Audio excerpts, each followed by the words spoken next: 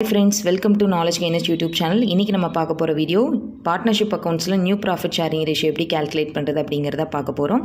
நம்ம financial அக்கவுண்டிங்ல Reddy and மூர்த்தி புக்ல இருக்கிற எக்ஸர்சைஸ் சம்ஸ் தான் பார்க்க போறோம். வாங்க வீடியோக்குள்ள போலாம். First sum, X and Y are partners sharing profits in the ratio of 3:2. They admit Z as partners for 1/5 share in future profit. Calculate new ratio. So, இங்க வந்து X and Y partners ஓட old profit sharing ratio 3:2. அவங்க Z அப்படிங்கிற பார்ட்னரை வந்து admit பண்றாங்க. அவங்களுக்கு வந்து எவ்வளவு ஷேர் கொடுக்குறாங்க? 1/5 ஷேர் கொடுக்குறாங்க. அதாவது Xும் Yயும் சேர்ந்து 1/5 ஷேர் கொடுக்கறதா சொல்லியிருக்காங்க ப்ராஃபிட்ல. இப்போ நியூ ப்ராஃபிட் ஷேரிங் ரேஷியோ வந்து நம்ம கால்குலேட் பண்ணணும். ஸோ இப்போ இங்கே எப்படி கால்குலேட் பண்ணணும் அப்படின்னா நியூ ப்ராஃபிட் ஷேரிங் ரேஷியோ நம்மளுக்கு ஆக்சுவலாக இங்கே 1/5 ஷேர் அப்படின்னு எக்ஸுக்கு ஒய்க்கு சேர்ந்து கொடுத்துருக்காங்க. இப்போ ப்ராஃபிட் அப்படின்னா நம்மளுக்கு எவ்வளோன்னு தெரியாது. ஸோ அப்போ டோட்டல் ப்ராஃபிட் 1 அப்படின்னு வச்சுட்டோன்னா அதில் வந்து 1ல இருந்து Z-ஓட ஷேரிங் வந்து 1/5. ஸோ 1ல இருந்து 1/5 லெஸ் பண்ணோம் அப்படின்னா நம்மளுக்கு பேலன்ஸ் வந்து 4/5 இருக்கும். ஸோ இப்போது இந்த 4/5 இந்த ஓல்டு ப்ராஃபிட் ஷேரிங் ரேஷியோவை நம்ம மல்டிப்ளை பண்ணோம் அப்படின்னா நம்மளுக்கு நியூ ப்ராஃபிட் ஷேரிங் ரேஷியோ வந்து கிடைக்கும். ஸோ அப்போது ஏன் அப்படின்னா இங்கே 4/5 அப்படிங்கிறது எக்ஸும் ஒய்யும் சேர்ந்து Z-க்கு கான்ட்ரிபியூட் பண்ணது. அப்போ வந்து நியூ ரேஷியோ கால்குலேட் பண்ணுறப்போ இந்த 4/5 அப்படிங்கிறத அவங்க சாக்ரிஃபைஸ் பண்ணது. 4/5 வந்து அவங்க சாக்ரிஃபைஸ் பண்ணியிருக்காங்க Z-க்காக. ஸோ அப்போ இந்த சாக்ரிஃபைஸ் பண்ணதையும் ஓல்டு ரேஷியோவையும் மல்டிப்ளை பண்ணோன்னா நம்மளுக்கு நியூ ரேஷியோ எவ்வளோன்னு தெரியும். ஸோ அப்போ எக்ஸோட நியூ ரேஷியோ அப்படின்னா 3:2 ஓல்டு ரேஷியோ கொடுத்துருக்காங்க. அப்போ 3/5 இன்டூ இந்த சாக்ரிஃபைஸ் வந்து 4/5 இந்த ரெண்டையும் மல்டிப்ளை பண்ணோன்னா 12/25. இது வந்து எக்ஸோட நியூ ஷேர். ஒய்க்கு ஒய்யோடது 3:2ல 2/5 இன்டூ 4/5 போட்டோன்னா 8/25. Z-ஓடது 5/25 வரும். இப்போ இதுதான் வந்து எக்ஸ் ஒய் Z இவங்க 3 பேர்த்தோட new profit sharing ratio. So இது ரேஷியோவாக கன்வெர்ட் பண்ணால் 12:8:5 அப்படிங்கிற ரேஷியோ வந்து நம்மளுக்கு கிடைக்கும். அடுத்தது B sum, same இதே மாதிரி X and Y were partners sharing profits in the ratio of 7:3. Z was admitted on 3 share. Calculate new profit sharing ratio of partners. இங்கே X, Y ஓட ஓல்டு ஷேரிங் ரேஷியோ வந்து 7:3. Z வந்து 3/7 அப்படிங்கிற ரேஷியோக்கு admit பண்ணுறாங்க. எக்ஸும் ஒய்யும் சேர்ந்து 3/7 அப்படிங்கிற ஷேர் வந்து கொடுத்துருக்காங்க. இப்போ இங்கேயும் என்னன்னா டோட்டல் ப்ராஃபிட் வந்து நம்மளுக்கு 1, ரிமைனிங் ஷேர் எவ்வளோனா 1 மைனஸ் 3/7 XY கொடுக்குறாங்க. அப்போ பேலன்ஸ் அவங்களுக்கு எவ்வளோ இருக்குன்னா 4/7. இப்போ இந்த ஓல்டு ரேஷியோவும் இந்த சாக்ரிஃபைஸ் பண்ணதும் மல்டிப்ளை பண்ணோம் அப்படின்னா நம்மளுக்கு நியூ ரேஷியோ கிடைக்கும். அப்போ எக்ஸோட நியூ ஷேர் பார்த்தீங்கன்னா 7/10 இன்டூ 4/7 28/70 வரும்.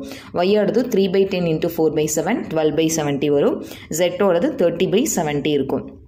இப்போ இதுலேருந்து ரேஷியோ எடுத்திங்கன்னா 28:12:30. இதை சிம்பிளிஃபை பண்ணிங்கன்னா 14:6:15 அப்படிங்கிற நியூ ப்ராஃபிட் ஷேரிங் ரேஷியோ நம்மளுக்கு வரும். அடுத்தது C sum. P, Q and R are partners sharing profits equally. They admit S for 1/5 share and decided that the ratio between them will remain unchanged. Calculate new profit sharing ratio. So P, Q அவங்களோட profit sharing ratio என்னன்னுட்டாங்கன்னா equally அப்படின்னு சொல்லிட்டாங்க. அதாவது 1:1:1 அப்படின்னு ஈக்குவலான பேசிஸில் அவங்க share பண்ணிக்கிறாங்க. So அவங்க S அப்படிங்கிற பார்ட்னரை 1/5 ஷேருக்கு அட்மிட் பண்ணுறாங்க. இந்த போன சம்மில் என்னன்னா எல்லாத்துக்குமே நம்மளுக்கு ratio old profit sharing ratio இருந்து இங்கே ரேஷியோ இல்லை ஈக்குவல்னு கொடுத்துருக்காங்க. இப்போ எப்படி போடணும் அப்படின்னா சேம் அதே மாதிரி தான். டோட்டல் ப்ராஃபிட் நம்மளுக்கு தெரியாது. ஸோ 1 அப்படின்னு அஷ்யூம் பண்ணிக்கிறோம். ரிமைனிங் ஷேர் அப்படின்னா 1ல இருந்து இந்த 1/5 லெஸ் பண்ணால் பேலன்ஸ் வந்து 4/5 வரும். P-யோட ஓல்டு ரேஷியோ அப்படிங்கிறது ஈக்குவல்னு சொல்லியிருக்காங்களா. அப்போ ஈக்குவல் அப்படின்னா 1:1:1 அப்படிங்கிறது அவங்களோட ரேஷியோவாக வரும். அப்போ 1/3 போட்டோன்னா ஓல்டு ரேஷியோ வந்து 1/3 இன்டூ 4/5 போட்டோன்னா 4/15. Qக்கு அதே மாதிரி 4/15 வரும். Rக்கு 4/15 தான் வரும். Sக்கு 1/5 இதை சிம்பிளிஃபை பண்ணோன்னா 3/15 வரும். இப்போ இவங்களோட new profit sharing ratio 4:4:4:3. Next D sum. A and B are partners sharing profits and losses in the ratio of 3:1. They agree to admit C into partnership who is getting 1/8 share. He acquires the share as to 1/32 from A and 3/32 from B. Calculate new profit sharing ratio. இந்த சம்மில் என்னன்னா A, B-யோட profit sharing ratio old ரேஷியோவும் இருக்குது. Cக்கு வந்து எவ்வளோ share கொடுக்குறாங்கன்னு கொடுத்துருக்காங்க. அந்த ஷேருக்கு ஏவும் பியும் எவ்வளோ சாக்ரிஃபைஸ் பண்ணியிருக்காங்க அப்படிங்கிறது கொடுக்குறாங்க. அதாவது 1/8 வந்து அவரோட ஷேர், சியோட ஷேர். சி வந்து அதை ஏ கிட்டேருந்து எவ்வளவோ எடுத்திருக்காரு, பி கிட்டேருந்து எவ்வளோ எடுத்திருக்காங்க அப்படின்னு அவங்க கொடுத்துருக்காங்க. ஸோ இப்போ இதுக்கு எப்படி கால்குலேட் பண்ணால், ஏவோட ஓல்டு ஷேர் அப்படின்னா 3/4, 3:1 கொடுத்துருக்காங்க. அப்போ 3/4. அடுத்தது ஏ வந்து சிக்காக எவ்வளோ சாக்ரிஃபைஸ் பண்ணியிருக்காரு அப்படின்னா 1/32. அப்போ ஏவோட நியூ ஷேர் அப்படிங்கிறது என்னன்னா இந்த 3/4லேருந்து 1/32 லெஸ் பண்ணணும். ப்ரீவியஸ் சம்மில் இந்த மாதிரி காமனாக கொடுத்துருந்தாங்க. 1/8 அப்படிங்கிறது ஏபி சேர்ந்து கான்ட்ரிபியூட் பண்ணது. அப்போ எவ்வளோ வந்து நம்மளுக்கு பேலன்ஸ் இருக்குதோ அந்த பேலன்ஸை மல்டிப்ளை பண்ணி நியூ ப்ராஃபிட் ஷேரிங் ரேஷியோ கண்டுபிடிச்சோம். இங்கே வந்து அந்த சாக்ரிஃபைஸ் பண்ணதை தனியாக கொடுத்துருக்காங்க. அப்போ ஓல்டு ரேஷியோலேருந்து சாக்ரிஃபைஸ் பண்ணதை நம்ம லெஸ் பண்ணோம் அப்படின்னாலே நம்மளுக்கு கிடைக்கும்.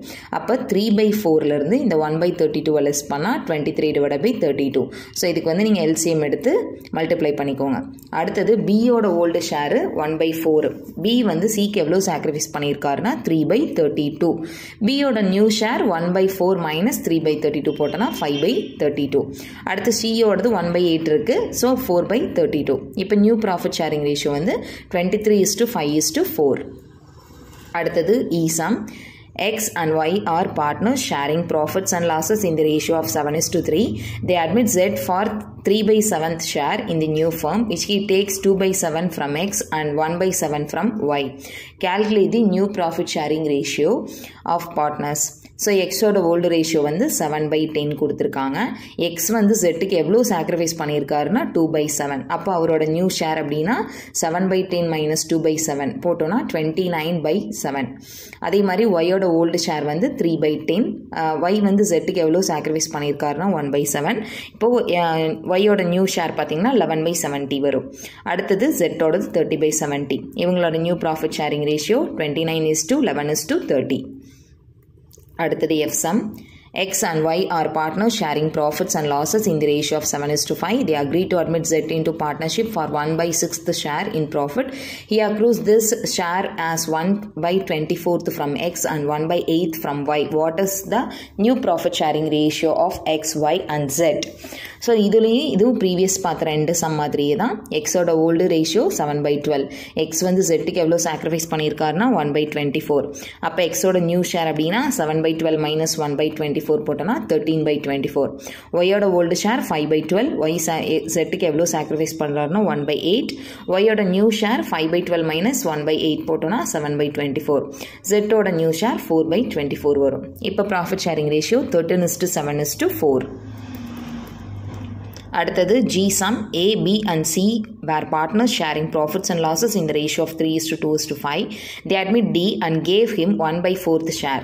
This share was contributed by them in the ratio of 1:1:3. Find out the new profit sharing ratio of all the partners. இந்த சம் பார்த்தீங்கன்னா ப்ரீவியஸ் சம்லலாம் நம்மளுக்கு வந்து எவ்வளோ அப்படிங்கிறத அவங்க ஃப்ராக்ஷனில் கொடுத்துருந்தாங்க. இதில் வந்து நம்மளுக்கு ரேஷியோவாக கொடுத்துருக்காங்க. ஸோ அப்போ ரேஷியோ பார்த்திங்கன்னா 1:1:3ன்னு சொல்லிட்டாங்க. இப்போ ஓல்டு ரேஷியோ அப்படிங்கிறது பார்த்திங்கன்னா ஏவோடது 3/10, பியோடது 2/10, சியோடது 5/10. டியோட ஷேர் எவ்வளோனா 1/4. இப்போ இங்கே வந்து நம்ம எவ்வளோ சாக்ரிஃபைஸ் பண்ணாங்க அப்படிங்கிறது எப்படி கால்குலேட் பண்ணணும்னா டியோட ஷேர் வந்து 1/4 இன்டூ இந்த ரேஷியோவில் இருந்து ஏ வந்து எவ்வளோ கான்ட்ரிபியூட் பண்ணுறாருன்னா 1. அப்போ 1/5. இப்போ டிவைட் பண்ணோன்னா 1/20. பி சாக்ரிஃபைஸ் பண்ணது 1/4 இன்டூ 1/5 1/20. சி சாக்ரிஃபைஸ் பண்ணது 1/4 இன்டூ 3/20 3/20 வரும் நம்மளுக்கு. ஸோ இந்த சம்மில் என்னென்னா நம்மளுக்கு புதுசாக ரேஷியோவில் கொடுத்துருக்காங்க அவங்க சாக்ரிஃபைஸ் பண்ணது. ஸோ அதனால் இந்த மாதிரி கால்குலேட் பண்ணுறோம். அதே ஃப்ராக்ஷனில் அந்த மாதிரி கொடுத்துருந்தாங்கன்னா இப்போது 2/32 1/8 அந்த மாதிரி கொடுத்துருந்தாங்கன்னா நம்ம ப்ரீவியஸில் போட்ட மெத்தடை ஃபாலோ பண்ணணும். இந்த ரேஷியோவில் கொடுக்குறப்ப நம்ம இந்த மாதிரி தான் ஃபாலோ பண்ணணும்.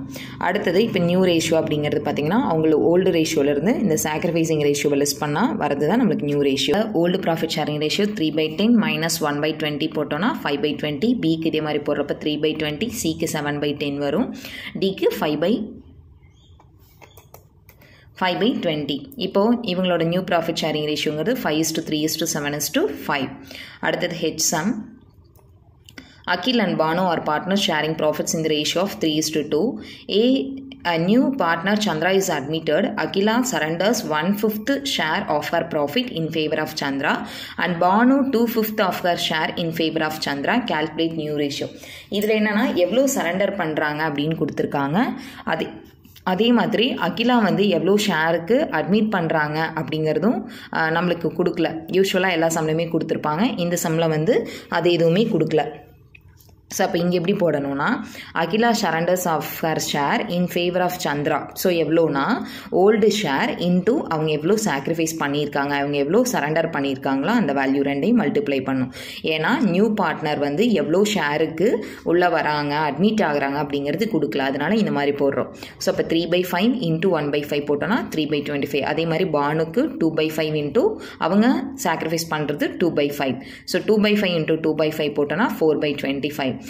இப்போ இங்கே வந்து எப்படி கால்குலேட் பண்ணுறது? ஏன்னா இப்போ சந்திராவுக்கு சரண்டர் பண்ணியிருக்காங்க, அதாவது சந்திரா வந்து என்ன ஷேருக்கு அட்மிட் ஆகிருக்காங்க அப்படிங்கிறது தெரியாது. அப்போது இங்கே அகிலாவும் பானுவும் எவ்வளோ சாக்ரிஃபைஸ் பண்ணியிருக்காங்களோ அதை நம்ம ஆட் பண்ணோன்னா வர்றது தான் சந்திராவோட ஷேரு.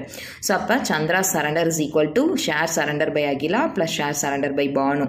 அப்போ 3/25 ப்ளஸ் 4/25 போட்டோன்னா 7/25. 7/25 ஷேர் தான் சந்திரா வந்து பார்ட்னர்ஷிப்பில் அட்மிட் ஆகிருக்காங்க. இப்போ அகிலாவோட நியூ ஷேர் அப்படிங்கிறது அவங்க ஓல்டு ஷேர்லேருந்து இந்த சாக்ரிஃபைஸ் பண்ணதை லெஸ் பண்ணோன்னா நம்மளுக்கு கிடைக்கும். அப்போ 3/5 மைனஸ் 3/25 போட்டோன்னா 12/25. பானுக்கு அதே மாதிரி 2/5 மைனஸ் 4/25 போட்டோன்னா 6/25.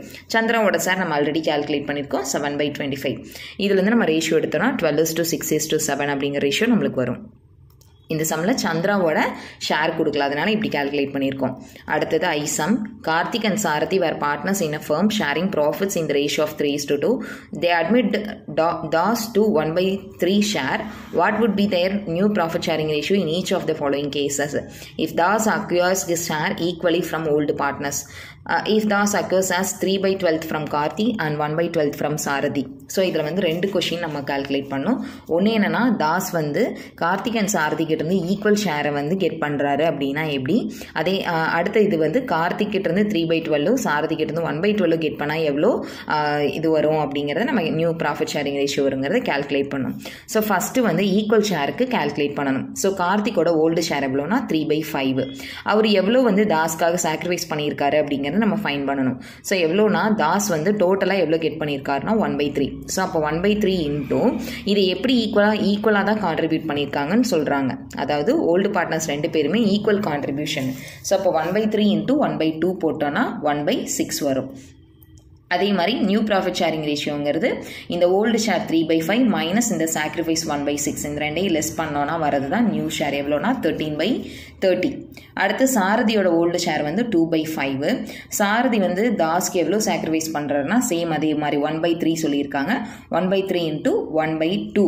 ஏன்னா 2 பேருமே ஈக்குவலாக ஷேர் பண்ணுறதுனால நம்ம 1/2ன்னு போட்டோன்னா அப்போ 1/6 வரும் இங்கேயும். அப்போ நியூ ஷேர் அப்படிங்கிறது 2/5 மைனஸ் 1/6 போட்டோன்னா 7/30. இப்போ இவங்களோட நியூ ப்ராஃபிட் ஷேரிங் ரேஷியோ அப்படிங்கிறது 30:7 தாஸோட ஷேர் வந்து 10. ஏன்னா 1/3 இதை நம்ம இது பண்ணுறப்ப 10. 13:7:10 அப்படிங்கிற ரேஷியோ கிடைக்கிது வந்து ஈக்குவல்.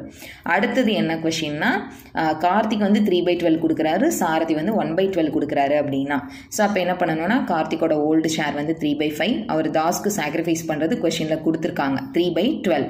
ஸோ 3/12 கொடுத்தனால அப்படியே எடுத்திருக்கோம். ப்ரீவியஸ் மெத்தடில் 1/3 அவரோட டோட்டலாக வந்து அவரோட ஷேர் தாஸோடது, அதில் வந்து நம்ம ஹாஃப் வந்து கார்த்திக் கான்ட்ரிபியூட் பண்ணியிருக்காரு. அதாவது ஈக்குவல் அப்படிங்கிறனால 1/2 ஹாஃப் அப்படின்னு போட்டிருக்கோம். அதே மாதிரி கார்த்தியும் வந்து ஹாஃப் கான்ட்ரிபியூட் பண்ணியிருக்காரு, அதனால தான் 1/2 அப்படின்னு நம்ம இங்கே போட்டிருக்கோம். இங்கே என்னென்னா அவரோட ஷேர் எவ்வளோ வந்து கார்த்திக்கிட்டேருந்து அவர் எடுத்திருக்காரு அப்படின்னா 3/12. அதனால அதை டைரெக்டாக நீங்கள் போட்டுக்கலாம்.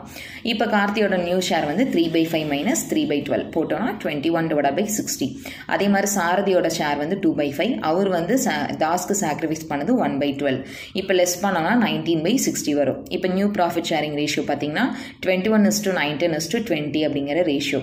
ஸோ ஈக்குவலாக போட்டோம் அப்படின்னா அதுக்கு வந்து நீங்கள் ஒன்றும் இல்லை, சாக்ரிஃபைஸ் பண்ணுறதை ஹாஃபாக மாற்றிக்கோங்க. இங்கே வந்து எவ்வளோ சாக்ரிஃபைஸ் பண்ணுறதுன்னு கொடுத்துருக்காங்க, அதுதான் இந்த சம்மில் டிஃப்ரென்ஸு. அடுத்தது ஜேசம். R and S R partners in a firm. The admit M into a firm. The new ratio is agreed to be 5:3:4.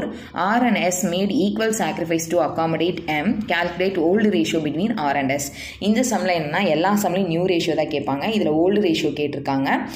இதில் வந்து பார்ட்னர்ஸோட நியூ ரேஷியோ என்னன்னு கொடுத்துருக்காங்க. அவங்களோட சாக்ரிஃபைஸ் பார்த்தீங்கன்னா எம்முக்கு ஈக்குவலாக சாக்ரிஃபைஸ் பண்ணுறதா கொடுத்துருக்காங்க. ஸோ இப்போ நியூ ரேஷியோ பார்த்தீங்கன்னா 5:3:4.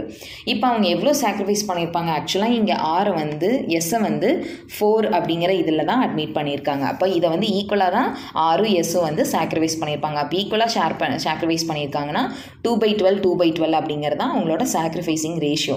ஓல்டு ரேஷியோ அப்படிங்கிறது நியூ ரேஷியோவையும் சாக்ரிஃபைஸ் ரேஷியோவையும் ஆட் பண்ணோன்னா நம்மளுக்கு கிடைக்கிறது தான். அப்போ ஆர் பார்த்தீங்கன்னா ஆரோட நியூ ரேஷியோ 5/12 ப்ளஸ் அவரோட சாக்ரிஃபைசிங் ரேஷியோ 2/12 ஆட் பண்ணால் 7/12. எஸ்ஸுக்கு 3/12 ப்ளஸ் 2/12 5/12. ஓல்டு ரேஷியோ அப்போ 7:5. ஓல்டு ரேஷியோன்னு போகிறப்ப எஸ்ஸுக்கு வராது, ஏன்னா S is a new partner. அதனால M is a new partner. அதனால எம்முக்கு வந்து ஓல்டு ரேஷியோ வந்து வராது, ஆருக்கு எஸ்ஸுக்கு தான் வரும். இங்கே சாக்ரிஃபைசிங் ரேஷியோ அப்படிங்கிறது இந்த நியூ ரேஷியோ 4 கொடுத்துருக்காங்க. இதில் வந்து ஈக்குவலாக கான்ட்ரிபியூட் பண்ணியிருக்காங்க. அதனால 2/12 2/12 அப்படின்னு நம்ம எடுத்திருக்கோம். ஸோ இந்த சம்மில் நம்ம ப்ராஃபிட் ஷேரிங் ரேஷியோ எப்படி கால்குலேட் பண்ணுறதுன்னு பார்த்தோம். தேங்க்யூ ஃபார் வாட்சிங் இந்த வீடியோ. இந்த வீடியோ உங்களுக்கு பிடிச்சிருந்துச்சு அப்படின்னா உங்கள் ஃப்ரெண்ட்ஸ்க்கு ஷேர் பண்ணுங்கள். உங்களுக்கு இந்த மாதிரி ஏதாவது டவுட்ஸ் இருக்குது அப்படின்னா டிஸ்கிரிப்ஷனில் டெலகிராமோட லிங்க் கொடுத்துருக்கேன். அதில் வந்து நீங்கள் ஜாயின் ஆகி உங்களோட டவுட்ஸை கிளாரிஃபை பண்ணிக்கலாம். தேங்க்யூ ஃபார் வாட்சிங் the video.